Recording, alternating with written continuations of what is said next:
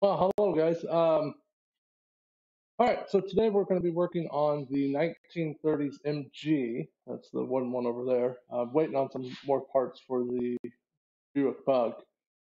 Today we're going to be working on the steering shaft as well as mounting up the torque converter, and we'll talk about those things as we go. So let's go ahead and head back outside where we have our setup for this. Okay, so doing a threaded rod here.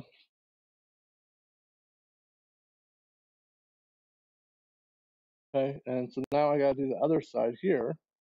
That's the jam nut for the tie rod. So I have a 3/8 24 left-handed thread die here and a die handle. So you always want to make sure that the side that you're starting on has the lettering. Okay, this one's a little tricky because it's both tapered in. Some of the other dies, which I put away already, it's simple, but yeah, you always want to start on the letter side. And then I'm going to do it kind of like speed tapping. I'm going to do it kind of quick through the machine here. So I just got my Ryobi drill here. I just clamp down on this.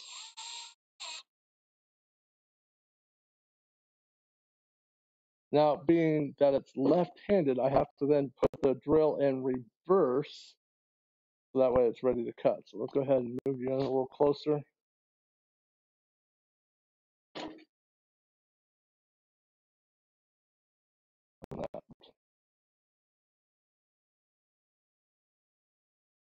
Okay, and then I have a bottle of Tap Magic for some cutting oil. I'm going to put it up on there.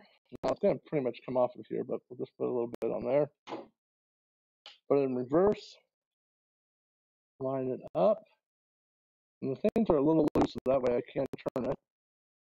Now the device is on a mobile cart, so I just have to hold it here. And then reverse it to break the cuts.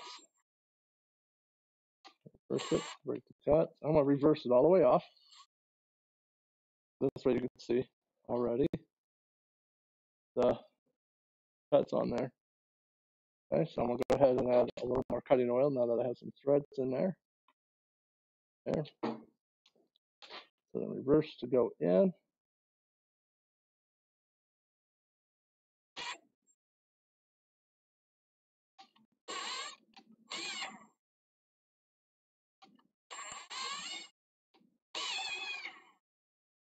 And the reason I went with the drill was to it's hard to hold this rod and turn the die. So we lost some of the shavings there. Gun, cutting oil, cutting oil.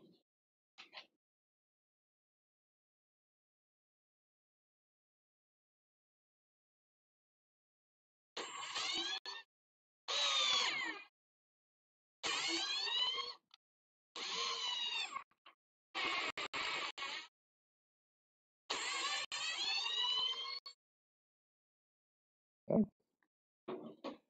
Did forget to mark this. What I like normally, which I couldn't find any, I have a little paintbrush, little acid brushes, I think is what they're called. Just a little silver handle. I'm going 1.5 inches of threads, so that way there's enough for the tie rod and for the jam nut.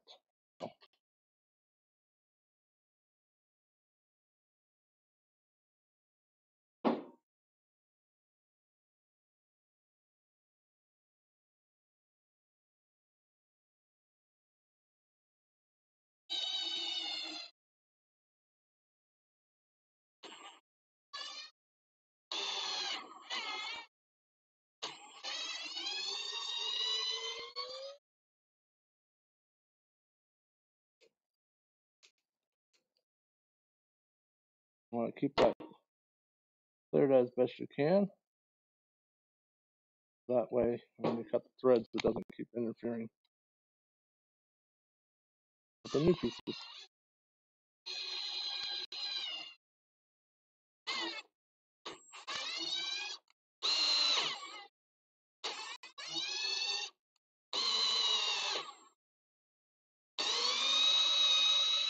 And then if you were to be doing this by hand, tapping or dyeing, generally what you want to do, now there's several different methods out there, but it's generally what I've always done is 1 on and 2 off.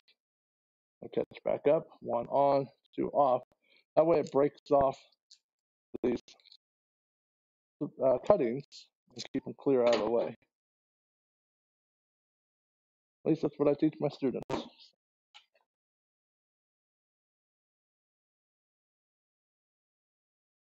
Almost there.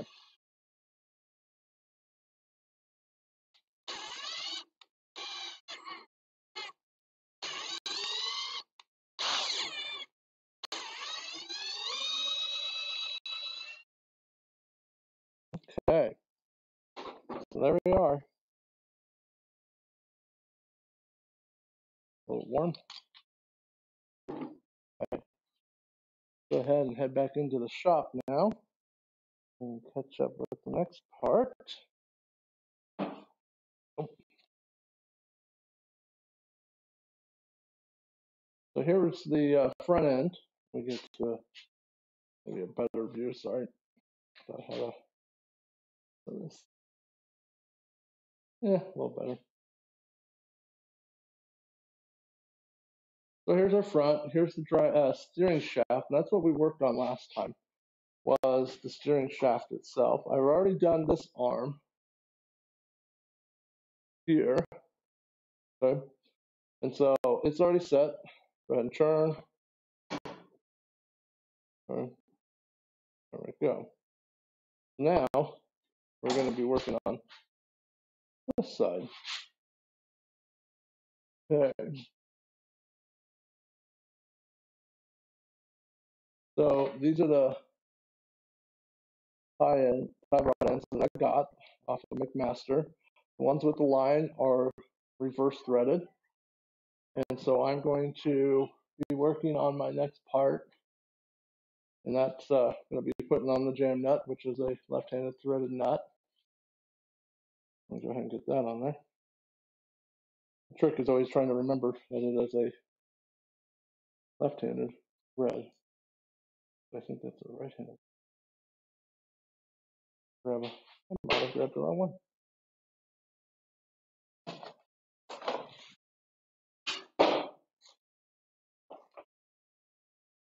All right.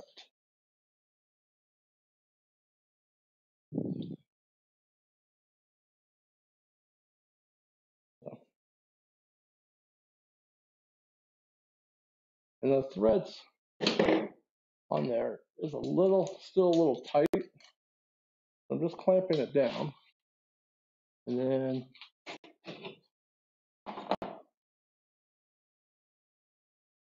what I'm doing now is just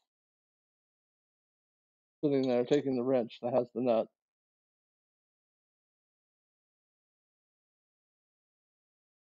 and putting it on.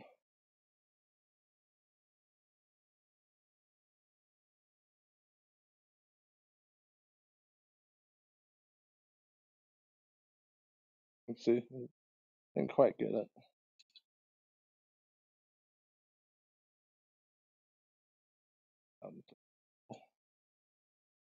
Boogers out there. And just there we go. All right, so now let's go ahead and take this back inside and go back to our other camera. Oops. Reverse thread now. Reverse thread. Okay. There we go. Okay, so I got the jam nuts in. Okay, this is a 3/8 rod that I'm using. And then let's go ahead. I have this one already bolted in, so I'm just going to put it in there and thread it in. I'm going to move this down here. That is right-handed thread or traditional thread.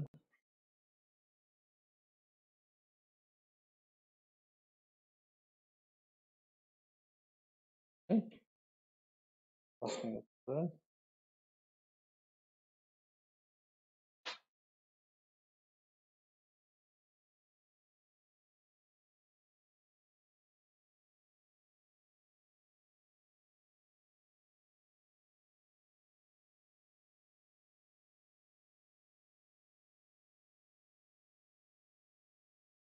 Okay.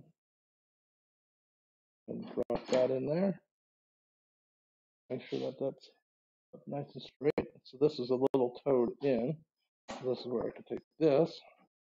This is why we want a left-handed and a right-handed thread, because now, whoop, let me put that on there.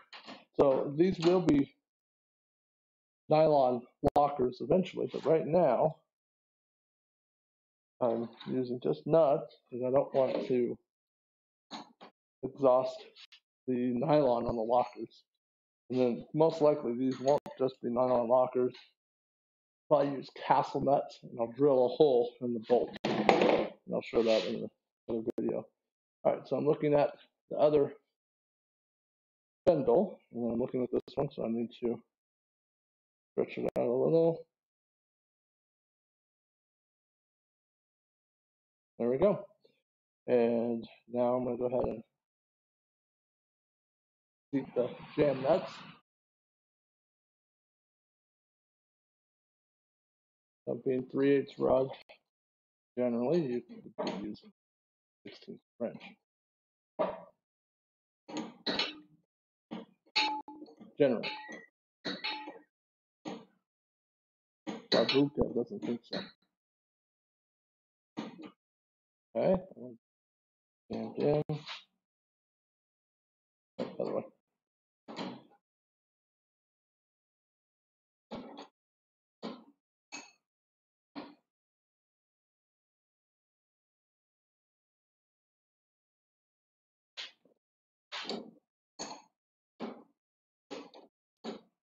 These jam nuts always made me laugh and think of a story. One of the first times I was teaching alignments, he had replaced his tie rod ends and jam nuts, just like the old proverbial brake line. He slipped the box end on, tightened it, and then put it all on together. And now he had a wrench hanging from there. So, yeah, you want to make sure you're using an open end. All right, so I'm going to go ahead and bring you up some elevation here.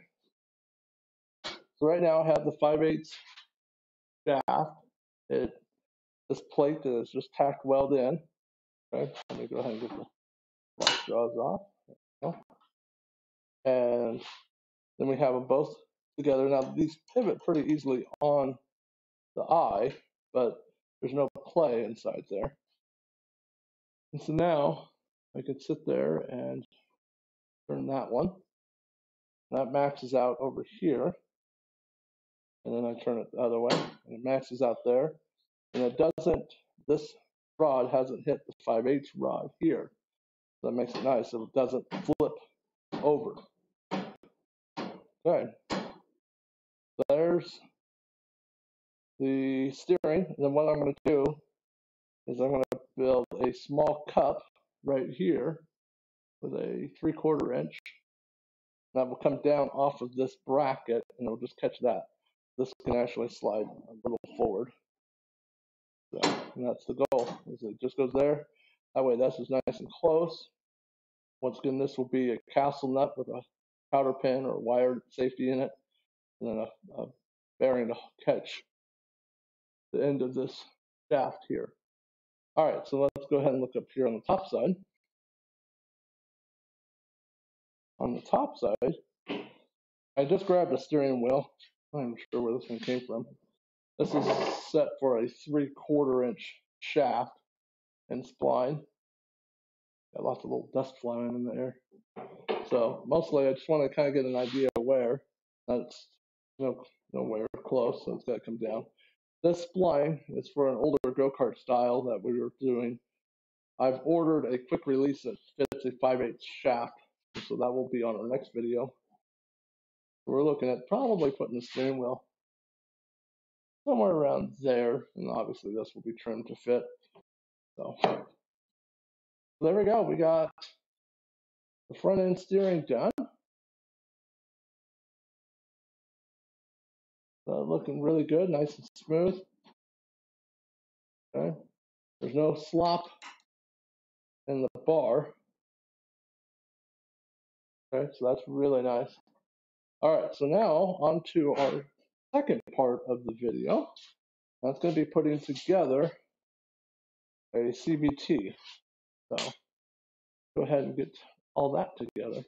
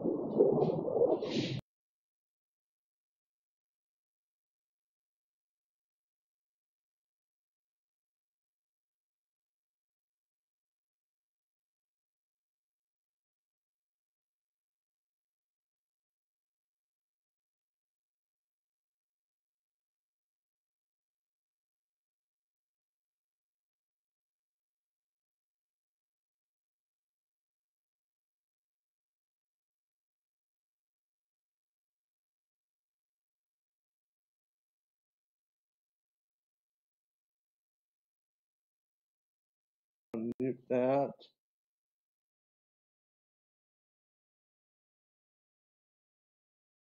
Just flipping through all of them. Let's go back to there. Okay. I'm going to get this camera inside. This is a nicer one.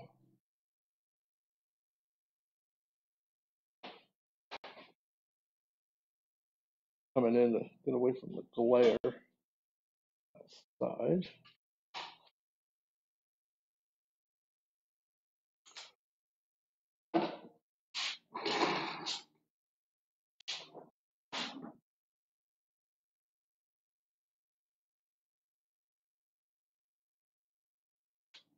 That's what a one band looks like, guys.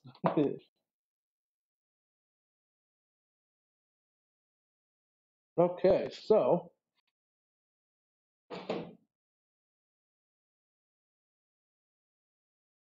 what we have here is a Predator 212. This one is one that I ran on the Buick Bug for a while. I ran a couple different engines. I ran a Briggs & Stratton, then this Predator, and then I ran a Honda GX. So I've been working on the Honda, and I'll be showing that off. And then I have another Briggs & Stratton that was that I contacted with them about. So I'm tempted to use the Briggs & Stratton just because it's American made. It's built in America. It's the same single cylinder engine. There's no performance parts for it. So the best I could do is getting the carburetor and removing the governor, but that's about it. So, all right, so there's that. Let me just testing everything. Sorry. Not sure if anybody asks any questions. So what I have here is probably one of the cheapest torque converter sets that you can get from Amazon. I bought this a while ago, so I don't even remember. I should have kept better track of it, but it's the Ryvex. If I remember right, I think it was only about $50 or so. But here's the cover. Not that we would be using it. So let's go ahead and finish unboxing. Belt. Something I don't know if most of you guys should know on CycleKart, but those that are new, the belts actually have two sides to them. We have a tapered side and then a flat side. Okay. Now, as we get this apart, that makes a big difference, and that will make a difference when it comes to burning up belts. So we want to make sure that we know which side's which, okay? So I'm just going to put these in the little cart that I have down here. All right, and this one has a red spring. This plate's a little, this rivet's gone loose. All right, I have to fix that. What I'm looking at is there's rivets right here that come and hold this plate, and those rivets didn't get finished pressed. So, which is not to worry because let me go to the other side of my shop real quick.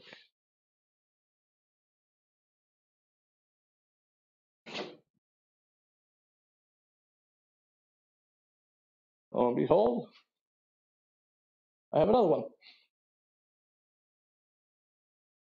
You build go-karts at school, you get all these parts that end up the students mess up, and then I fix them. So this one, the rivets are there, so you can't crush it back. So if that becomes an issue, but I think I'll be able to just fix it. I do have an upgraded spring. You can upgrade these by changing this spring into these pins. Will make a big difference. We'll review those. What I'll probably do, because I know I have enough, is I'll run the same red spring 3 different spots, and we'll do some trial runs. Because I'm kind of curious, being a $30 one, I have a bunch of these. So, all right, that's that part. And then now I loaned this CVT to somebody to see if it would fit their little go-kart. They're zipping around the streets here, and they burned up their centrifugal clutch. So I suggested this, but to put it on the go-kart, it took too much, and so it's a little dirty as we were trying to try it on the go-kart. Oh, there's some pieces down here. Okay, now I'm gonna set that down there. And go back into the box. Spacer, nut, obviously. This is that nylon locker I was talking about. So it has nylon inside that nut, and as you take it on and off so many times, the threads will impregnate and cut in there, and then they stay permanent, and then it loses its ability. Okay, so inside here, this is the part that goes against the engine. The centrifugal springs, these can also be upgraded. Now, when it comes to these, you don't want to use a wet liquid for lubrication, kind of like a graphite, kind of back to the Pinewood Derby days. Okay, series of nuts and bolts, a brass ring. We'll talk about that as we put it together. And that is it, empty box. All right. So here's our engine. Now on the MG, I'm going to run it in this direction. Then the chain comes this way. I wish they sold these plates in a different mix, meaning that, okay, you can have it on this side, or then you can have it on this side to stiffen it up. A lot of you guys have trimmed these. You can just be careful you don't take too much. You can reinforce. I've seen some people reinforce this coming out to here, and just giving it a little additional strength. We don't want that breaking all the on and off as it goes. So, all right. All right, so let's go ahead and grab our bag of goodies. Oh, let me talk a little bit about them. So I run a 41 chain. Now, a 41 chain doesn't mean that it's any better than a 35 chain. It's bigger. It's a bigger chain, which then causes some issues when you want to get a larger sprocket. So a lot of everybody's running a 35. It's fine. I run a 41 because that way I don't have to have multiple chains. The races that we do at my school all require a 41 chain. So why have a 35 chain and then a 41 chain and then have to deal with trying to keep track of those? So this is why I stick to that. So, yep. Looks like a piece is missing out of the box. All right, so we get this little one. Let's go to, we come on here after we get the plate on. I'll just make sure that fit on there really well. Okay. So the first thing I'm going to put on is the plate. And it comes with screws for this. Now, I would use Loctite on this, and I generally will use red Loctite. You can break red Loctite. Okay, so went with metal hole. There we go. Double check when I get this one lined up. Yeah. So this one's sitting really low, and so it's going to actually stick down. I'm going to build a little guard for it, especially when I go do my Lab Madness. That race is brutal on CycleKarts, and it's a lot of fun. So hopefully you guys will be able to join us for that one this year or next. So, okay. Those are the long. These are for the covers. And this one is for, okay. Okay.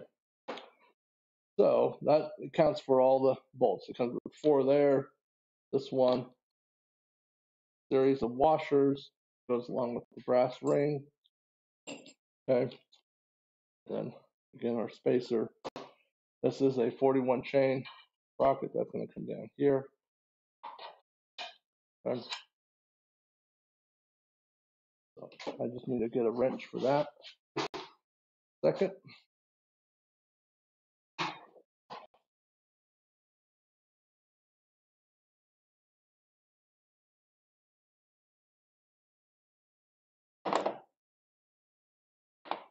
Okay.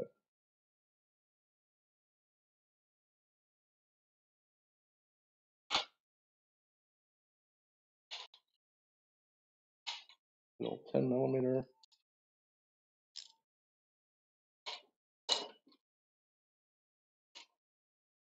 This one had some Loctite in it. Like I said, this was a run engine, so a little stiff on there. Now, I wouldn't run a locking a locking washer on there, because I wouldn't want to gouge up the aluminum plate.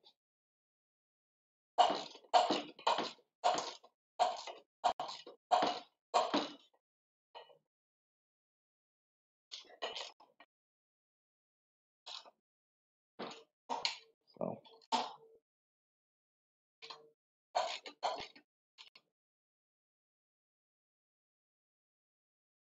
I don't know if you see this little dust blowing by.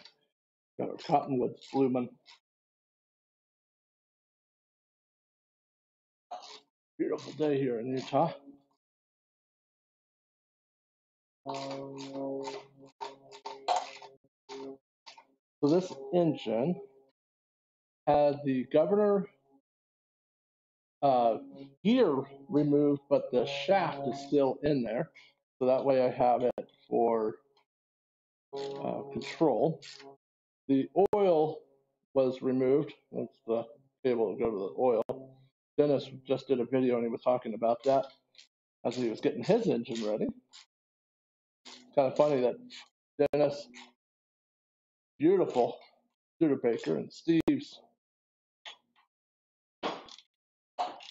my grandfather, his father's CycleKart, they're all being built, and they're all in various states. And so, for those that are just getting into the hobby, there is lots of great videos and information. Okay, so we got all those on. Now, I will eventually be taking this all apart to put Loctite, but I just want to get this all mocked up. Okay, so now I have this guy. And the reason I have spacers is we don't want that rubbing on these bolt heads. We have one spacer right here. Slides in. There we go. Now it gives us clearance right here. Okay. Slide that on. Now, this is where the brass ring comes on. That slides right there. And then what happens is the belt sits here, and as the engine, I'm doing it backwards, but this engine would be spinning until we hit the gas on it in the centrifugal portion. This would then slide out, tightening the belt, causing this to engage. So when you're kind of idling, the brass ring is supposed to be there to let it slide over. Now, there's some issues with that brass ring, and let me show it here. I'll take that piece off. We have this part that comes right here, and we want the tapered in that direction. Now you can see the brass ring doesn't fit that whole spot, but it really comes down to this piece. So let me see if I can get a better overhead view of what's going on here. As this slides on, let me line up those little keyways. There we go. So what happens is as we speed up, this will then get pulled in, and it's supposed to go over this brass ring. Right now, there's the gap. The belt would be sitting. I'll just set it on there for quick reference. Sorry.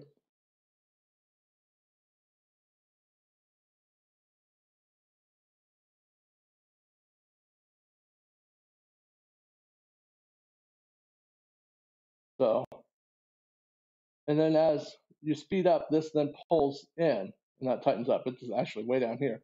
You speed up, this comes in, and there you go. So what can happen, this is what happened on both times when I ran the brass ring, is sometimes this comes down and it will catch a lip of this ring, and then it will start deforming it. And then what will happen is this can no longer slide in, and then you're limited, you can see.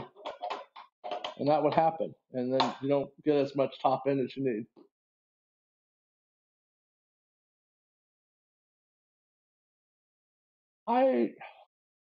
I've been able, Dave asked a question about these bolts that I just put in, if they ever got cooked in. You can look at the shaft. Let me get the camera a little better angled, sorry. The shaft is cooked. There we go. This shaft is right here is cooked. It's not the shininess that you would normally see from a failed clutch. And I've never had an issue with these bolts coming out. They've always been easy to remove, even with the red Loctite. So, but yeah. So hopefully that answered your question. Long, short, nope. All right, so I don't run it with the brass ring. You can. I've even tried sitting there and rounding this off with some sandpaper just so that it gives it a little more lip. But what the difference is, then the belt just runs here, and you know, as long as you keep this nice and clean, you won't have an issue. That's what I'll do. All right, so let's go. Sorry, we got that back on, and then this. Remember, we're going to go tapered in. That way, as this backs off, there we go. And then the other thing is, you know why it's tapered in, is on here, there's a lip, and then it's squared off, and so that actually sits in there. So that way, this is then locked. This bell is locked to the axle. So, okay, that goes there. Now, there's another part that I found that's interesting. A lot of times, the inexpensive kits don't come with it. I'm going to have to track one down, and I don't want to spin that on the camera, but it's a centering pin for this. I have a few of them, so I just wondering if it didn't get, because if I go, see, that bolt doesn't catch onto anything. So I am missing that part. I know exactly where it is. So there we go. So now let's talk about the belt. This angled cut part of the belt goes towards the bell. The flat part, the back. So I'm going to go ahead and grab the other part of the CVT.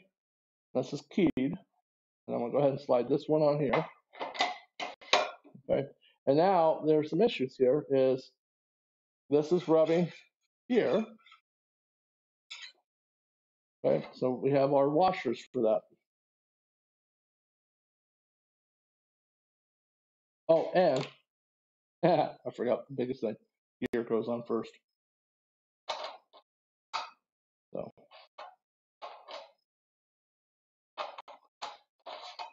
gear, then this way. There we go.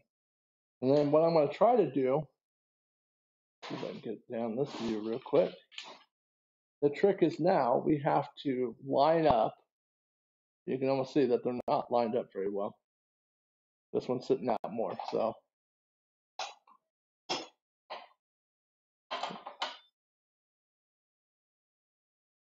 Off. And then have a washer here. Put that on. Oh, not that one. See that. Oh, that looks a lot better. So what I'm going to do is I'm going to just take the belt real quick. I can't reach from here. Let me put you guys back in your spots. Jeez.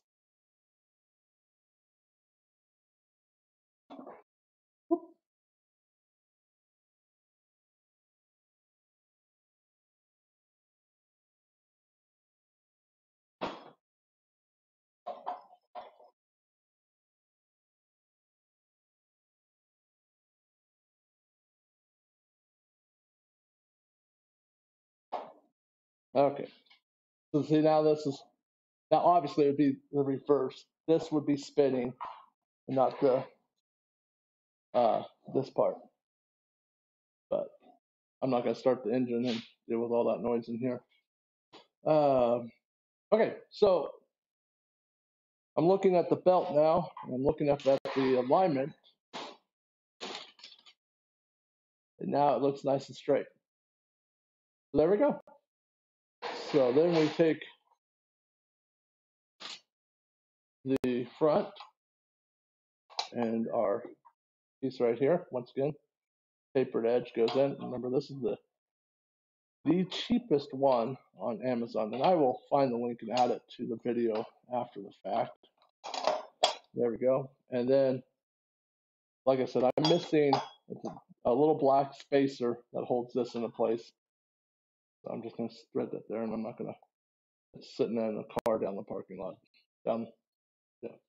So there we go. That's this. And then, once again, I'm not going to thread all this into places because it will come apart a few times to double check all the placement. So I might clock it straight down or a little bit more up. I'm in the middle. This way I can make that determination. So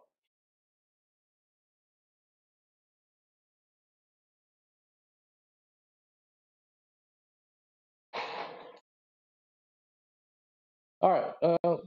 So that's what we got today. Let's go ahead and close this off. So thanks for joining me. As I put in the information, these are one-to-one videos, meaning I'm building it. I'm not cutting it up. Yes, I'm doing some stuff off camera. I'll never get it done.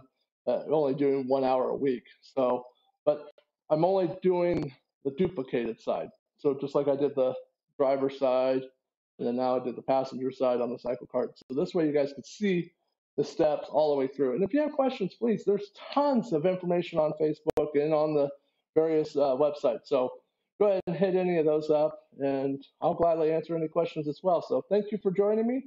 Please find me next week on Thursday. So thank you so much.